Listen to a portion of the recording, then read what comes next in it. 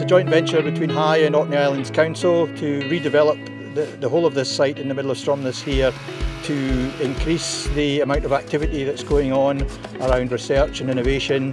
Stromness is already well known as a centre for renewables and for marine renewables in particular.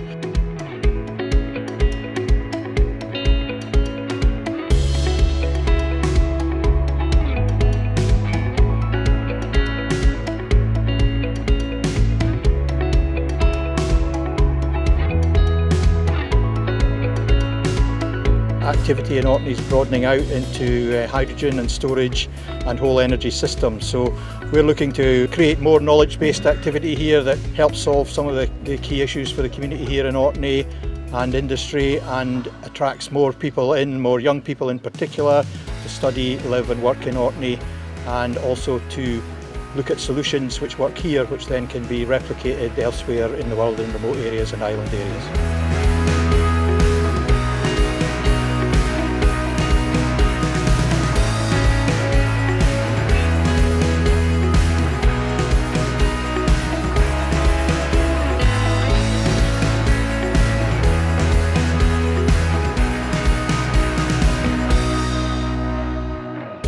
The campus is really exciting. We're really looking forward to seeing the development that can take place because of this new building. To be honest, EMEC couldn't be here at all if it wasn't for the fact that there was this old building here that gave us a toehold that allowed us to start something really special. So we expect that the new building, which is going to be a lot better than we've got here at the moment, is going to give us a chance to do something even more exceptional. So we're really looking forward to not only the better building, the better environment, but also the fact it's going to attract other people into the orbit to work with us, the supply chain, and all these other people that are making marine renewables real. Aquaterra is a global company. There's 20 of us and we work internationally, and equally we have a huge number of visitors, our clients and potential clients that come to Orkney to see it. Now they're usually very impressed with the scenery and the can-do attitude that us and the other companies that are working together have, but the facilities have shown their age and are struggling. Now we have a tremendous view from the campus site, and now hopefully we'll have facilities that will run alongside that to make people feel that they're in somewhere that's quite professional. We've done a lot on marine renewables and we've done a lot on the energy sector.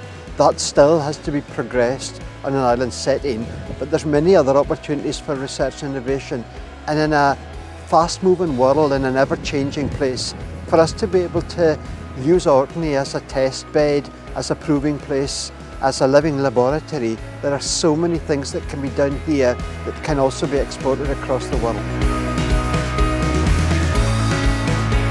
We do work in a remote and rural place, but that doesn't mean that we can't work in a professional and slick manner, and we can't have facilities that are up to that level. At EMEC we've always realised that working with people you get far more done.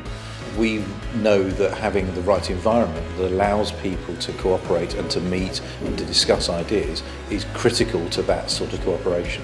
So we're really hoping that the ambience of the new building, the way people even choose to work within it, is something that will actually lead to something exceptional.